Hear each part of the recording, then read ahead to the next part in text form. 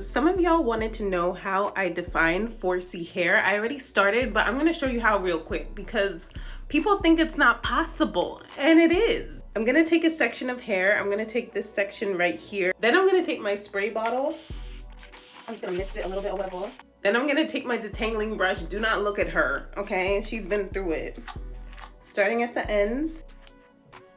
Look at this. This is the Holy Grail product, the Honey Curls from Miss Jessie's. So I'm just gonna take a little bit of it and then saturate the hair with the product.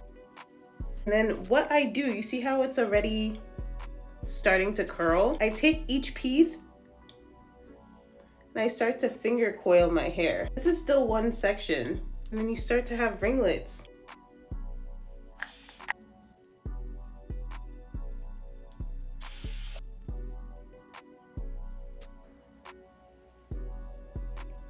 Okay, and I'm almost done. Looking pretty good. It's gonna dry clear.